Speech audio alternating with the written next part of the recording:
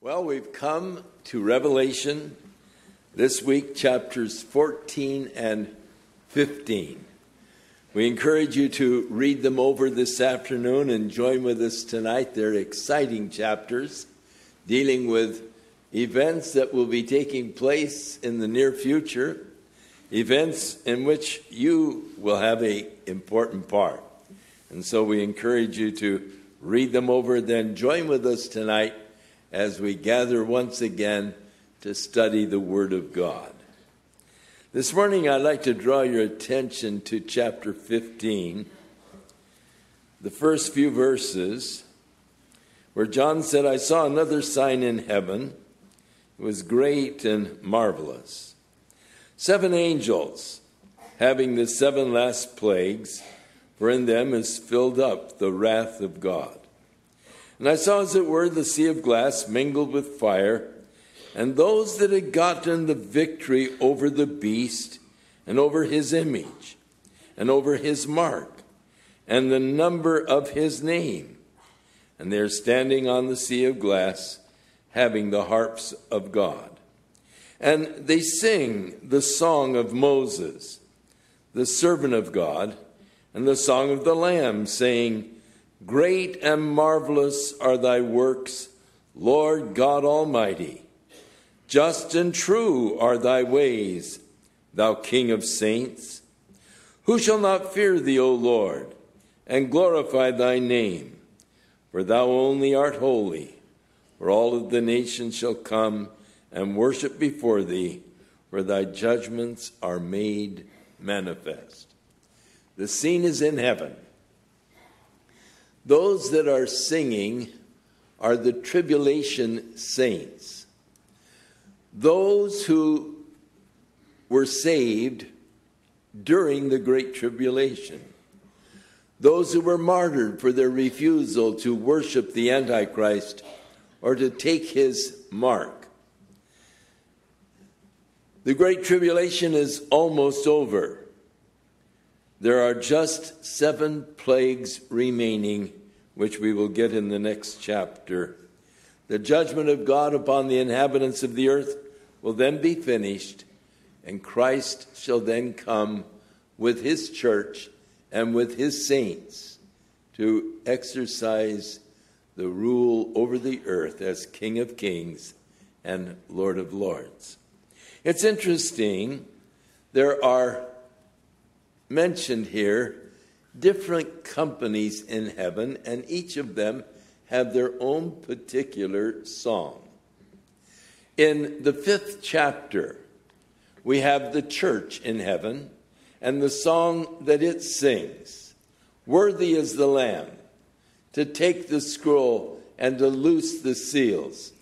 For he was slain, and he has redeemed us by his blood out of all of the nations, tribes, tongues, and people. That's your song. That's the one you'll be singing up there. In chapter 14, we have the song of the 144,000 of the Jews that were sealed to be preserved in the Great Tribulation period. Here in chapter 15, the song in heaven of those who refused to take the mark of the beast. They were found back in chapter 6 and 7 of the book of Revelation, refused to take the mark of the beast, and are now there in heaven singing their special song unto the Lamb. And so we read, they sing the song of Moses and of the Lamb, which first they extol the great and marvelous works of the Lord God Almighty. They have seen much of the tribulation and much of the judgments of God that were poured out during the tribulation. But they're singing the song of Moses and of the Lamb. It's interesting, in Exodus chapter 15, we have recorded for us the lyrics of the song of Moses. When the children of Israel came out of the bondage in Egypt, as they came to the Red Sea, The Egyptians were pursuing them, intending to bring them back into bondage. The Lord opened up the Red Sea, and they passed through the Red Sea as on dry ground. As the Egyptians attempted to follow them on this path God had made for them through the Red Sea, the waters came back and the Egyptian army was drowned. They stood there watching as the water engulfed the Egyptians, and they sang to the Lord this song. These are the words that Moses and the children of Israel sang to the Lord. I will sing unto the Lord, for he has triumphed gloriously. The horse and his rider he's thrown into the sea. The Lord is my strength and song, and he has become my salvation. He is my God, and I will prepare a place for him in my heart. He is my father's God, and I will exalt him. The Lord is a man of war. The Lord is his name, and he has cast Pharaoh and his chariots into the sea. And with his hosts and with his chosen captains also, they've all drowned in the Red Sea. The depths of the sea have covered them. They sank to the bottom as a stone. Thy right hand, O Lord, has become glorious in power. Thy right hand, O Lord, has destroyed our enemy. And the greatness of your power, you have overthrown those that rose up against you. You sent forth your wrath, which consumed them as stubble, and with the blast of your nostrils the waters were gathered together. The floods stood upright as a heap. The depths were congealed in the midst of the sea. The enemy said, I will pursue, I will overtake, I will divide the spoil. I will accomplish my desire upon them. I will draw my sword, and my hand shall destroy them. But you blew with your wind, and the sea covered them. They sank as lead in the mighty waters. Who is like unto you, O Lord, among the gods? Who is like you, glorious in holiness, fearful in praises, performing wonders? You stretched out your right hand, and the earth swallowed them. You in your mercy have led forth your people, which you have redeemed. You've guided them in your strength unto your holy abiding place. The people shall hear and be afraid. Panic shall take hold on the inhabitants of Palestine. Then the dukes of Edom will be amazed. The mighty men of Moab shall tremble, and all of the inhabitants of Canaan shall melt away. Fear and dread shall fall upon them because of the greatness of your power, and they shall be as still as a stone till your people pass over. The people will pass over, and the people which you have purchased.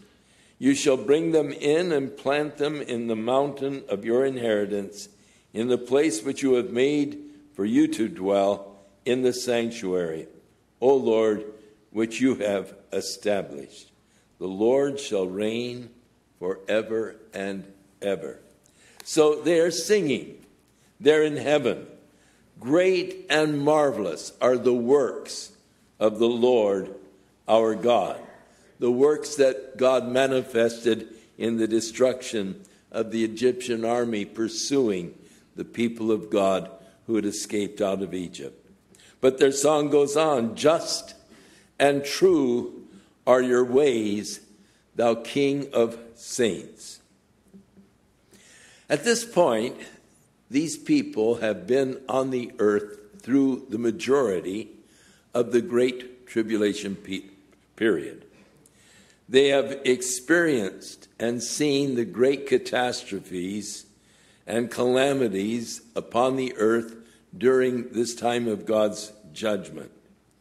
It is a time that Jesus described in Matthew 24 as great tribulation worse than anything ever seen in the history of man up until this point or will ever be. In spite of seeing all of these horrible, cataclysmic judgments of God, note that they declare just and true are your ways. They acknowledge that the judgments of God are just and true. No one will ever be able to say of God, he gave me a bum rap. In the next chapter, chapter 16, we will see the vials of God's wrath, the final judgments upon the earth prior to our Lord's return. In the 4th verse of chapter 16, it said, the third angel, when he poured out his vial upon the rivers, the fountains of waters, they became blood. And I heard the angel of the waters say, you are righteous, O Lord, which are and was and shall be, because of this judgment. For they have shed the blood of the saints and the prophets, and so you have given them blood to drink. For they deserve it. And I heard another voice from out of the altar, and it said, even so, Lord God and Almighty, true and righteous are thy judgments. Many times people say, well, God isn't fair. They imagine certain injustices concerning God. Basically, back in the beginning, when Satan came to Eve to tempt her to eat of that fruit, he suggested to her that the reason why God forbid them to eat that fruit was that God was trying to protect himself. He's not really being fair to you. He knows that if you eat of the fruit of that tree, you will be as God. And so he's just trying to protect himself. And in his lie, he deceived them to eat of that tree, and they discovered it did not make them as God, but it brought the judgment of God upon their lives and hence upon the world in which we live. We often hear people ask questions that more or less insinuate that God isn't loving or God isn't fair. Why would a loving God allow a child to be born with physical handicaps? Why would a loving God allow innocent babies to die? Whenever a person asks questions like these, the inferences are that God is not a loving God, or that God is not just, or that God doesn't exist except in the figments of a man's imagination. But it would appear that heaven has greater knowledge of all of the facts concerning God. And those in heaven, knowing much more than we know, knowing the causes behind many of the things that puzzle us, they declare the fairness of God and the justice of God, and righteous and holy and just are his ways.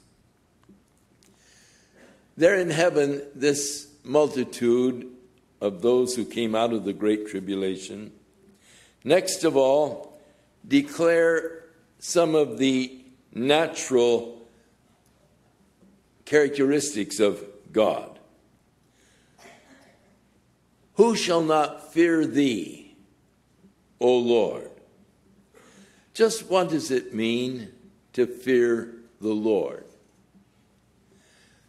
It's not the fear that grips you when in your rear view mirror you see red lights flashing.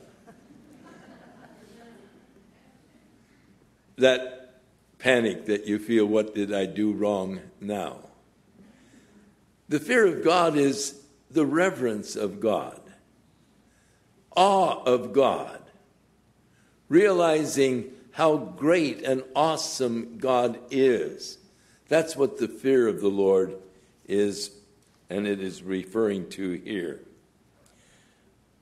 Proverbs 8:13 tells us that the fear of the Lord is to hate evil. We had a lady in our church years ago when we were pastoring in Huntington Beach.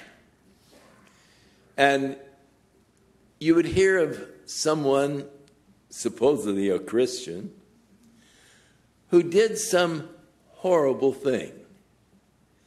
And she would always say, well, you know, Pastor, they just don't have the fear of God in their hearts. And that is so true. If a person really had the fear of the Lord in their hearts, reverencing God, honoring God, they couldn't do many of the things that they do. It's a lack of the fear of the Lord. God required his people to fear him. Deuteronomy 10:12. And now, Israel, what does God require of you? Fear the Lord. Walk in his ways. Love and serve the Lord your God with all your heart and with all your soul, and keep his commandments, which are for your own good. What are the benefits derived by fearing the Lord? Psalm 111 says that the fear of the Lord is the beginning of wisdom. Solomon said in Proverbs 1:7, the fear of the Lord is the beginning of knowledge. And then the fear of the Lord is to prolong your days. And by the fear of the Lord, men depart from evil. By the fear of the Lord are riches and honor and life. They go on to say, who shall not glorify your name? In Psalm 111:9, we read that he sent redemption to his people. He has commanded his covenant forever. Holy and reverend is his name. Glorifying the name of God. Hallowed be thy name, Jesus said we are to pray. But just what's in a name? Solomon said the name of the Lord is a strong tower. The righteous run into it and are safe. Have you ever just run into that strong tower? When facing danger, facing uncertain future, you just sort of flee into that tower. The name of the Lord, just call upon the name of Jesus and just sort of commit yourself to him. Years and years ago, when I was in high school, driving south on Bristol, which was only a 2-lane highway, and ended up down at the Santa Ana Air Base. I was driving my dad's car. It was a rainy day, and of course the fields out here were just nothing but fields. Mud covered I hit this mud in my dad's car, and it started to slide and spin and so forth. And I just said, Jesus. And I couldn't do anything else. Just fled into the tower. Well, the car came to a stop, and no problems. And so I just, drove on back. But anyhow, the name of the Lord, a strong tower. And how many times, I've just fled into the name of the Lord. Just calling upon him and just sort of committing yourself, because you know that you can't do much else but just, I need you, Lord, at this point. The name of the Lord, a strong tower. The righteous run into it and are safe. Often the name actually implies something of the character of the individual. And often it just came about as the result of something that was observed in the individual. At birth, I think of when Jacob and Esau were born. They were twins. Esau was the first to come out of the womb, and he had a lot of hair. And probably the midwife said, well, look at all of the hair he has. And so he got the name Esau, which in Hebrew is hairy. Appropriate. Hairy little kid, call him Harry, And when Jacob was born, he was holding on to Esau's heel. And they said, look at that. He's a heel catcher. And the name Yaakov in Hebrew is heel catcher. So the names often implied circumstances of the birth or of the character. The name of the Lord involves his character, Yahweh. Yahweh means the becoming one. It's a name that declares that God will become to you whatever you need. And thus, it was joined with other words they call the compound names of Jehovah, and implying that he will become to you whatever your particular need might be. Yeshua. Jehovah is salvation, or Yahweh is salvation. Yahweh Tsidkenu, the Lord our righteousness.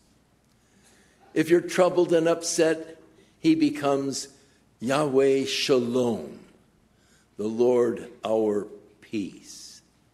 To Abraham, when Isaac said, Dad, we've got the sacrifice, we've got the fire, we've got the wood, we don't have a sacrifice. He said, Yahweh Yireh, the Lord will be our provider. The Lord sees, literally.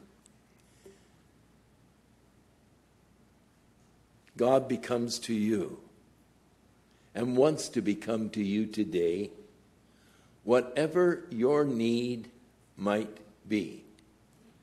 The becoming one, becoming to you, the one who is able to take care of whatever problem you might be facing. They go on to say, true and holy are your ways. When we get to heaven, one of the characteristics of God will be deeply impressed upon us, and that is the holiness of God. True and holy. The first thing that we will see when we get to heaven will be the throne of God there above the glassy sea.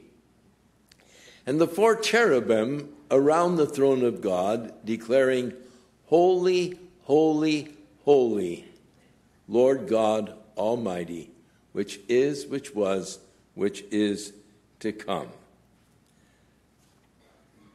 He goes on, or they go on to say in their song, all nations will come and worship before you.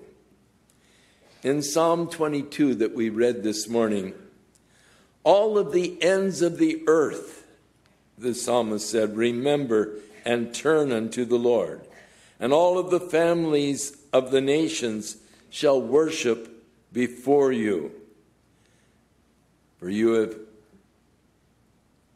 and all of the nations whom you have made shall come and worship before you, O Lord, and shall glorify your name. In Isaiah 45:23, the Lord said, I have sworn by myself, the word has gone out of my mouth, in righteousness it shall not return, that unto me every knee shall bow, and every tongue shall swear. Romans 14:11, for it is written, as I live, saith the Lord, every knee shall bow to me, and every tongue shall confess to God. Paul wrote in Philippians 2:10 that at the name of Jesus, every knee shall bow, every tongue shall confess that Jesus Christ is Lord, to the glory of God the Father. This vast crowd, every knee, includes yours.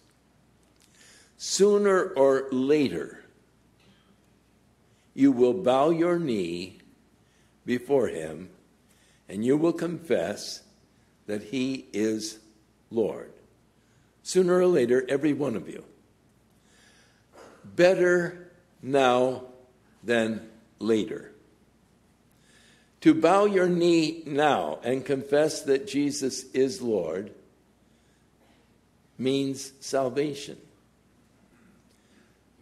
If thou shalt confess with thy mouth that Jesus Christ is Lord, and believe in your heart that God raised him from the dead, you will be saved. Now it means salvation. If you wait till later, and it is a forced issue, you are forced to bow your knee. You are forced to confess that Jesus Christ is Lord.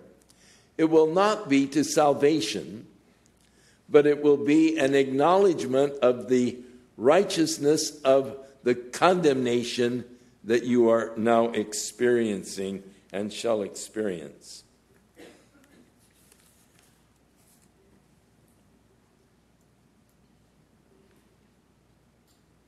They go on to say, for your judgments are made manifest. We know that one of God's chief characteristics is love. God is love. We know that God is true. We know that he is just. We know that he is good. We know that he is holy. We know that he is patient and long-suffering. We know that God is kind. We know that God gives to every man the opportunity to repent. But we also realize that that opportunity has limitations.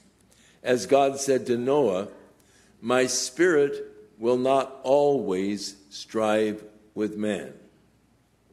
It may be that God's Spirit is striving with you today concerning issues in your life. If so, be thankful, because God's Spirit will not always strive with man. There is a time, we know not when, a line we know not where, that marks the destiny of men between sorrow and despair. There is a line, though by man unseen, once it has been crossed, even God himself, in all of his love, has sworn that all is lost. In Hebrews chapter 10:26, we read these awesome words. For if we go on sinning willfully, after we have received the knowledge of truth, there remains no other sacrifice for sins, only that certain fearful looking forward to the judgment and the fiery indignation by which God shall devour his adversaries. For he that despised Moses' law died without mercy if 2 or 3 people witnessed against him. Of how much worse do you suppose the punishment shall be for those who have trodden underfoot the Son of God, counted the blood of his covenant wherewith he was sanctified an unholy thing, and have despised his Spirit of grace? For we know him who said, vengeance is mine, I will repay, saith the Lord. And again, the Lord shall judge his people. It is a fearful thing to fall into the hands of a living God. when in heaven we are standing there with the assembled multitude, where the sinners will be brought before God at the great white throne judgment to receive from God their sentence. And we hear God declare, "Cast them into outer darkness, that they might be banished from my love forever." All we will be able to say is, "True and righteous are thy judgments, O Lord." They didn't want your company. They didn't want your love while they lived on earth. And so now you have banished them forever from your company and from your love. True and righteous are thy judgments, O Lord.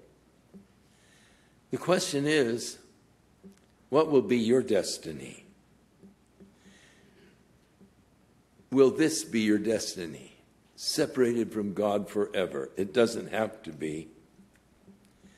Today, the Lord is inviting you to come and drink of the water of life freely.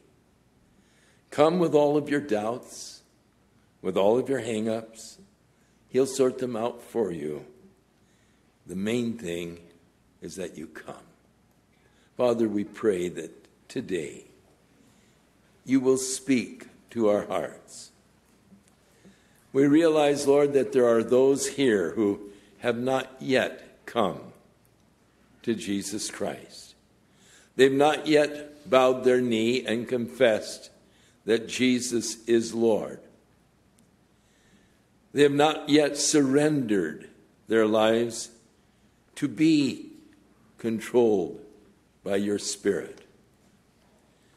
Help them today, Lord, while the opportunity is here to bow their knee, knowing that one day, sooner or later, they will all bow their knee and confess that Jesus is Lord to the glory of the Father. But then it will be meaningless. Only a confession of the righteousness of your judgment because of their failure to respond to your love. Touch their hearts today, Lord, and let them experience and know the full riches of your love as they receive you as the Lord of their life. We ask this, Father, in Jesus' name and for his sake. Amen. Shall we stand? The pastors are down at the front. They're here to pray for you. And so we would encourage you to, if you haven't yet bowed your knee and accepted Jesus as Lord, that you do it today while the opportunity is here and while it means salvation and eternal life. And so as soon as we're dismissed, we would just invite you, come on down. These pastors are waiting for you, and they will pray with you and pray for you today, that you might experience the love of God in a very new and special way. The Lord bless thee, and keep thee. The Lord make his face to shine upon thee, and be gracious unto thee, and be gracious unto thee. The Lord lift up his countenance upon thee, and give